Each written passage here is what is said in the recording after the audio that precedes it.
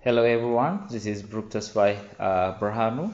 I'm from Kimbuk National University. I'm working here as a postdoctoral researcher. I thank the organizer for giving me this opportunity to present parts of my work. So today I'm going to talk on inhibition of Salmonella Typhimurium adhesion and invasion using methyl gallate. So in this presentation, I will give you certain background, and also I will indicate the methods and method we use for the study, and also I will describe the results and come up with conclusion remarks. So Salmonella typhimurium is a gram-negative facultatively anaerobic bacteria which is known to cause intestinal infection both in case of humans and as well as animals. So in order to cause infection, the bacteria need to adhere and invade the host cells. So this bacteria, Salmonella typhimurium, utilizes two different mechanisms in order to invade the hosts. That means the trigger and zipper, unlike that of the other bacteria which uses only a single means of bacterial invasion. So this trigger mechanisms is encoded by the type resection system SPY1 genes, while the zipper mechanism is encoded by type resection system SPY2 genes, which is also, in addition to invasion, important for intracellular survival. So our question is, how can we intervene? Because prevention of these adhesions and invasions of this bacteria is important in limiting infection. So our question will be, how can we intervene? Naturally, we use, or commonly we use, different kinds of antimicrobial agents to treat infections and prevent or limit the disease rates. But unfortunately, nowadays, different bacterial agents, including Salmonella typhimurium, are developing antimicrobial resistances to various antimicrobial agents. And this antimicrobial resistance contributes for increasing the virulence or pathogenicity of the bacteria, and it can also increase the morbidity as well as mortality of the disease. So in order to overcome these situations, we might come up with an idea of combination therapy, which might be using antimicrobial with another antimicrobial agents, or currently available antimicrobial with natural compounds. So for this particular study, we used combinations of marbofloxacins, which is an antimicrobial agent which is used commonly in veterinary medicine for treatment of intestinal infections, and as well as methyl gallate, which is a polyphenolic compound. So why we choose marbofloxacins and polyphenols? Our laboratory has been constantly engaged in studying different activities of chloroquinols and their drug resistance mechanisms and their pharmacokinetics and pharmacodynamics studies. So we have an interest in studying the chloroquinols group. And why we choose polyphenols is polyphenols, as you know, do have different antibacterial activity. They do have anti-cancer or anti-proliferative and as well as anti-inflammatory activities. So these anti-inflammatory activities of polyphenols can able to have a significant importance in inhibiting bacterial antimicrobial resistances. And recently also we have come up with some results of effects of polyphenolic compound in inhibiting quorum sensing genes. Then we hypothesize that if methyl gallate is inhibiting quorum sensing, then they can able to contribute in reducing the virulence factor and can able to contribute for reducing antimicrobial resistance in Salmonella typhimurium. So the objective of our study was to determine the role and the mechanisms of methyl gallate in inhibiting Salmonella typhimurium invasion, adhesion, as well as intracellular survival, alone as a compound and also in combinations with marbofloxacin. So to achieve our goals, we have used different materials and methods, and we have used 3 different strains of Salmonella typhimurium, one standard ATCC 14028 strain, and the other ones are 2 field isolates taken from clinical infections of pig. And we have used the CACO2 cells and as epithelial cells and RO264 cells macrophage cells for determining the inhibitions of adhesions, invasions, and intracellular survival, and this is being carried out using the gentamicin protection assay. And to confirm the presence or absence of the intracellular bacteria, we have used confocal microscopy, and we analyzed the genes using quantitative RT-PCR. Genes of both the quorum sensing and other virulence factors has been determined, and we have also determined the motility assays. So coming to the results, we begin our test using the effects of methyl gallate on cytotoxicity of host cells. Here we determine on raw cells. So up to 2000 microgram per ml, we didn't see any significant effect that's caused by methyl gallate. So at around 64 microgram or 62.25 microgram per ml, there was no inhibitory effect, or 98% of the cells survived. Therefore, for subsequent analysis or experiments, we have chose 30 microgram per ml of methyl gallate in combination with 7 mice of marbofloxacins, and we have also determined the inhibitions of nitric oxide with methyl gallate, and we have seen a dose dependent relationship ranging from 10 to 300 microgram per ml, which have a significant effect in reducing nitric oxide inhibitions. So we also determined the MIC of marbofloxacins and methyl gallate against the 3 strains of Salmonella typhimurium. Here we can see that Salmonella typhimurium, 2 of them were susceptible to marbofloxacin at 0.031 microgram, one the standard strain and the other field strain, and one field strain was resistant to marbofloxacin, which is 0.5 microgram per ml, which is almost 10 times higher than the other bacteria. But for the case of methyl gallate, they have shown the same MIC results for all the 3 strains, and that is 500 microgram per ml.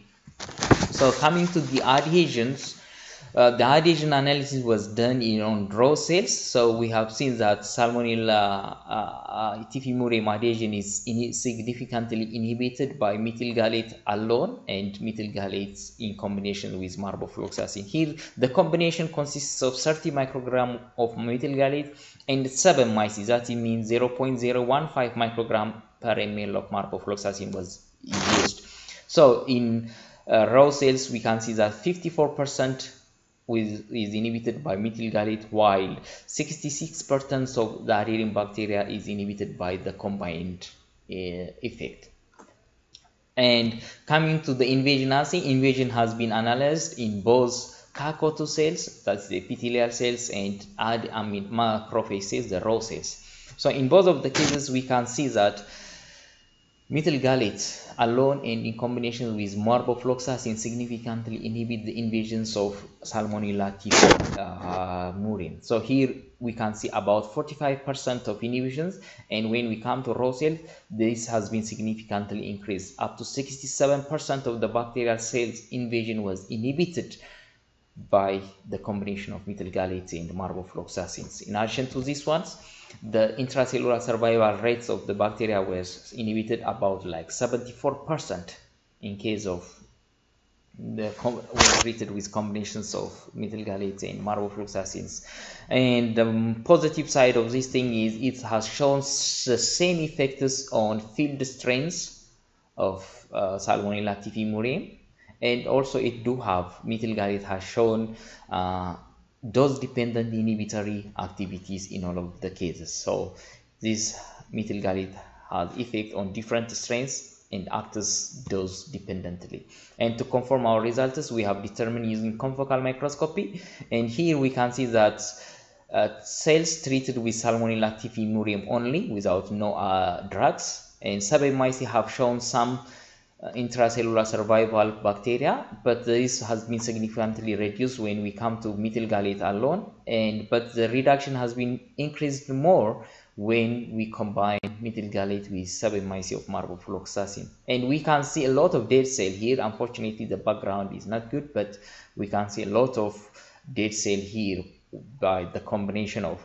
methyl gallate and marbofloxacin. Furthermore, methyl gallate has shown inhibition of motility of the Salmonella.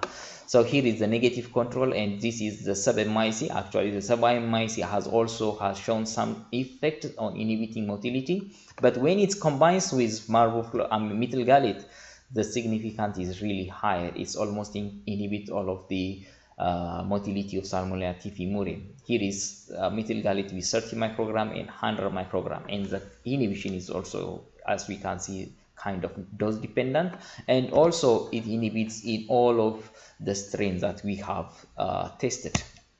And carrying to the quorum sensing genes, two more significant quorum sensing genes in Salmonella typhimurium, the SCDIA and SRG, are significantly reduced or inhibited by methyl gallate, and this inhibition has a significant effect also in reducing another receptor mediated endocytotic activity, or which is important for the zipper mechanism of Salmonella typhimurium invasion, that is the RCK. So the ACDI and SRG, ACDI has been inhibited by 77.8%, while SRG is also been inhibited by 80% in combination of methyl gallate with subamycin of marbofloxacin. Coming to RCK, we can see that this RCK gene has been inhibited about 70%, like 68, almost 68%.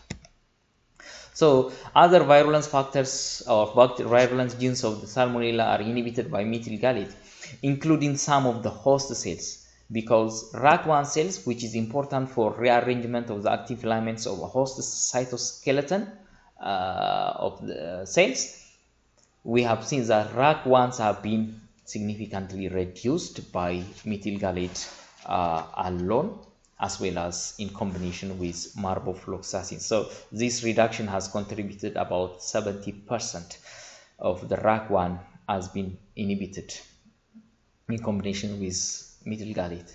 And the other one, the CHY and outer membrane protein D. CHY1 is chemotoxic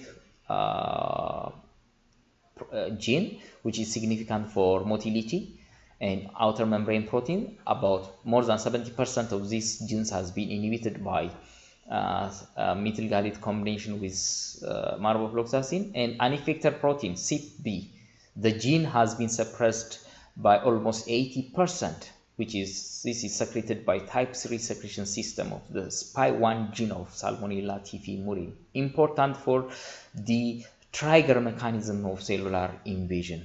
So to summarize what we have seen still now, we have seen that the quorum sensing genes of Salmonella typhimurium are significantly inhibited by methyl gallate, and this inhibition results for inhibiting RCK, which is important for receptor mediated endocytosis, releasing of effector proteins of Salmonella typhimurium, and it also reduces suppresses the RAC1 expression, which is significant for causing trigger mechanism. So the RCK inhibition results in inhibition of the zipper mechanism, because the RCK is important in causing trigger zipper mechanism of cellular invasion. And here we can see also that outer membrane proteins and CHY, chemotoxic genes, has been significantly suppressed, in addition to the effector protein CYP, which is encoded by the type 3 secretion systems of the SPY1 genes, which is significant for trigger mechanism. So all these virulence mechanisms can be involved in inhibition of bacterial or Salmonella typhimurium adhesion and invasions.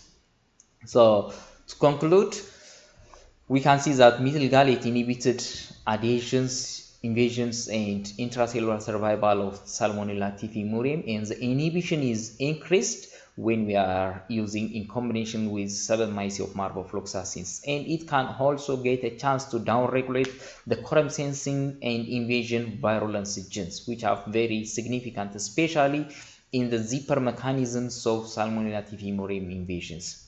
So based on this, we can see that this methyl gallate can be a potential candidate as an antimicrobial agent, or it can be used in combinations with other drugs. And it is really important in preventing antimicrobial resistance.